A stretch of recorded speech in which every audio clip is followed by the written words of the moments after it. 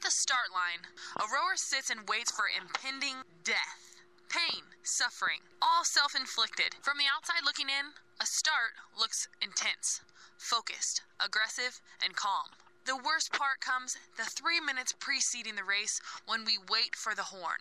As the minutes creep past and the anticipation builds, the faces of rowers demonstrate nothing less than focus. But in the minds of rowers, the tension builds, and you never know what their final thoughts could be. In a rower's head, there's a lot going on.